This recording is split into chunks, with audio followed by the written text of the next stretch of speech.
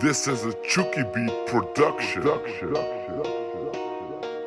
Today on Hacksaw Creators, I'll be showing you guys how to make a navigation bar using CSS and HTML, and this is the one I made before this video, and as you can see, it looks really good. And as you hover over the text, it changes a color. Right now it's not really noticeable because the font is really thin, and the change in color, the one I set it to, is just a different shade of tan than the first one that it has, so you can't really see the change in color, but I'll make sure that you can see it in the one that we're going to be making in this video. So to start, what you want to do is you want to go to where you want to start this project. For me, it's my desktop, and I made a folder called navigation bar website, and in there I have an index file, an index.html file, and a CSS file. So you want to make these two. You can name it anything you want. I just named it index.html and style.css. So if you go over to Sublime Text, because that's my text editor, you can use anything including Notepad, Notepad++.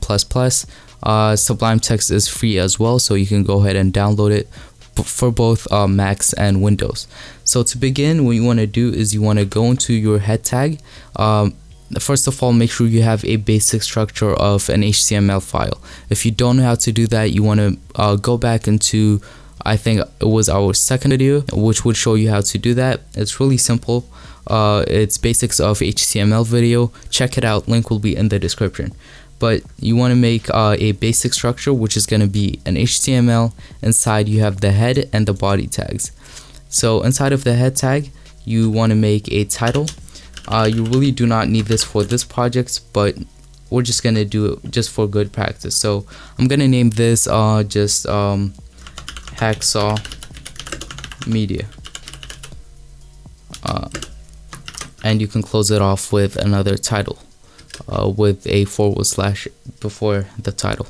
So after that, you want to link your CSS file to your HTML file, because you want to add all the styles to the HTML file.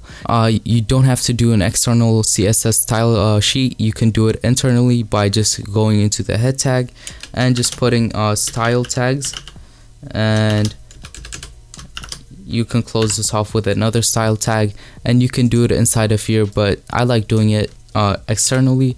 So what I'm gonna do is you want to go under here, and you're gonna use link rel for relationship, and then equals, and that's gonna be style sheet. And then after this, you want to put in a space, and then type.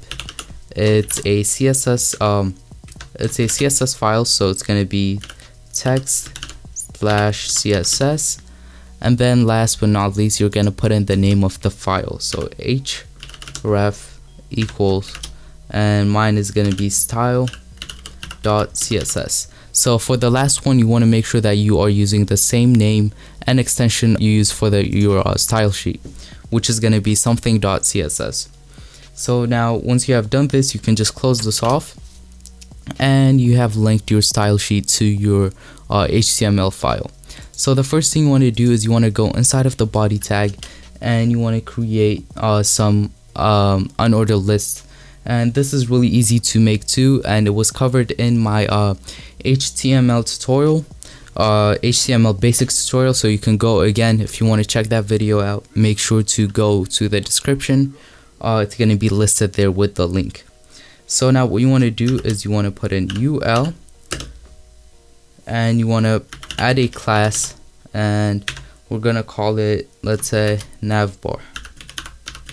Okay, and then we can close this off once we are done. And under here, we're going to have a bunch of lists for the tabs like home and stuff like that. So for the first one, I'm going to go with home. So to start, you want to use list, and I'm gonna indent this so I can just see it clearly. So you want to start with list, and then it's gonna be a space href. So inside of here, I'm gonna put in a hash symbol, and that's because this is a dummy website and we have nowhere to link it to. if you are using this for a website and you have different links for each page, and then you can put that in instead of the hash. So after that, you want to use this sign and you want to put in a name. So for the first one, it's going to be home and space, and you're going to close it off with an A, and then you're going to close off the list one. So once you have done this, you can just copy and paste this like a couple of times and just change the text that says home to a different one. You can just alter that one and it would work just fine. So I'm gonna do this, let's say 4 times. And for the second one, I'm gonna go with about and then work, and then I'll go with contact for the last one. So once you have done this, you want to just close off the UL tag. So to do that, just come here and you can close it off like this. So once you have done this, you are basically done with the HTML file. Now everything you do is going to be in the CSS file. But before I continue, I just want to go into my Finder, and I'm going to open this file and show you what it looks like at the moment. So as you can see, at the moment, it just looks like a bunch of hyperlinks, and by the end, that's going to change. So right now I am in the CSS file, and the first thing I'm going to do is I'm just going to add a background picture so it doesn't look really plain. You don't have to do this. This is not really parts of the tutorial, but I'm just going to do that. And if you want to learn how to use backgrounds in CSS, check out the last video or the one before that, and it should show you how to do that. So to do that, I'm just going to use background image, and we're going to use URL and parentheses, and inside we're just going to paste in the link. So I'm going to change the size of the background image after that. So I'm going to change the size of the background image after that. So that's going to be background size, and I'm going to set it to cover because I want it to cover the whole web page. So command save, and let me go ahead and refresh the page. So it's on Google Chrome, and yep, it's working. So the image is in, and you can see the hyperlinks right here. So now to customize these, the first thing you want to do is you want to add you want to change the font family and the font size. So I'm going to change my font family to Railway,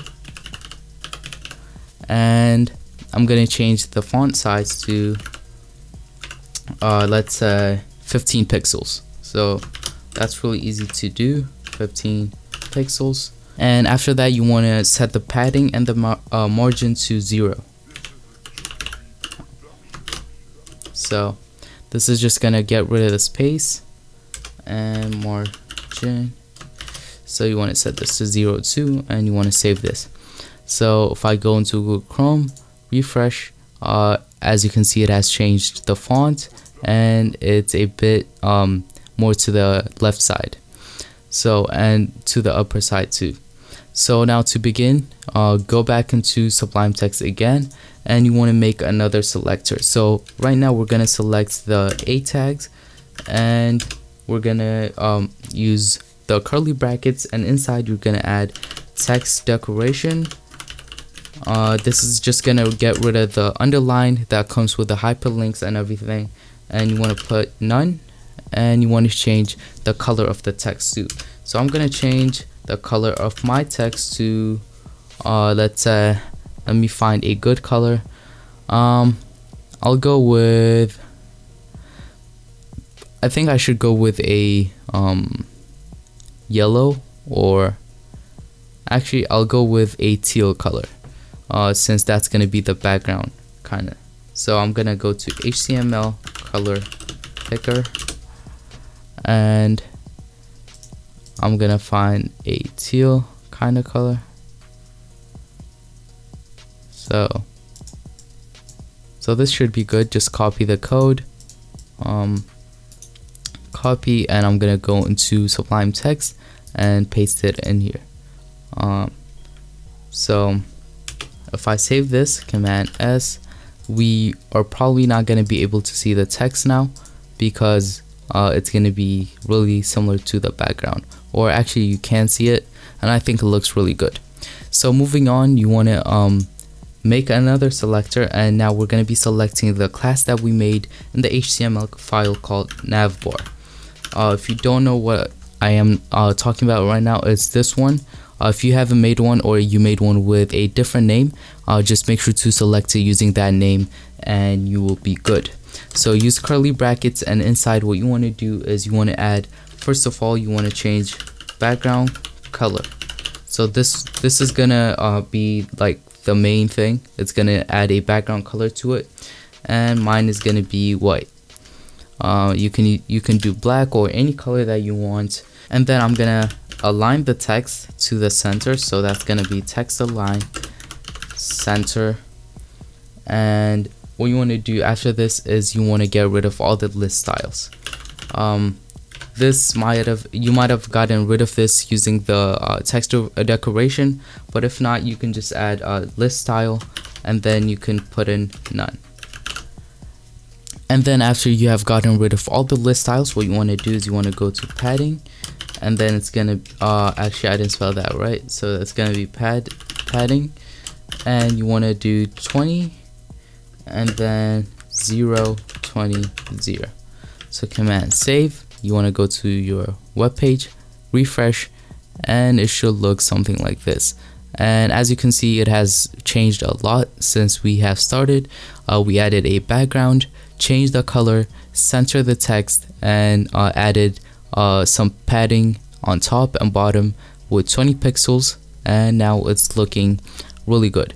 Now what we have to do is we have to make this on the same line, which is going to be really easy to make.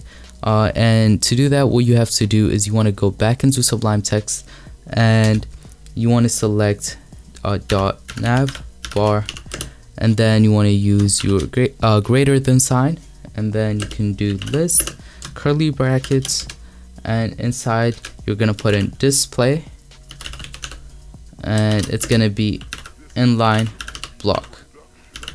So what this is gonna do is it's gonna display all the text or all the lists on the same line. So if I go into Google Chrome, refresh, as you can see, they're on the same line now, and it's getting to where we want it to be. But as you can see, there's no spacing and stuff, and it kind of looks like the same text. So we're gonna change that in a minute. So after this, you want to add padding again, and this one is gonna be 0 and 30, 0, and then 30 again. And then you can save this, and this should add a bit of spacing in between the text. And as you can see, they are separated and they look like they're different text now. Now moving on, we only have one more thing left to do, and that is once you hover over the text, we wanted to change colors, and that's really easy to make. If you don't want that feature, then you're done, but if you do, just follow this. So you want to do navbar, and then you want to do list and a hover. So you want to use curly brackets, and inside you can put in color, and you want to set you can put in a color that you want to set it to. So for me, I had a greenish kind of color, so I'm gonna go back into my HTML color picker, and I'm gonna pick a much darker color of the same I'm gonna pick a much darker shade of the same color, which should make the color change once you hover over the text. So if I refresh this and now hover over it, as you can see, it changed color, and if you click on it, it would actually change where you're going if it had a link, but it doesn't. This is just a fictional website I made just to show you how to do this. So that is it for today's video. I'll see you guys on the next one.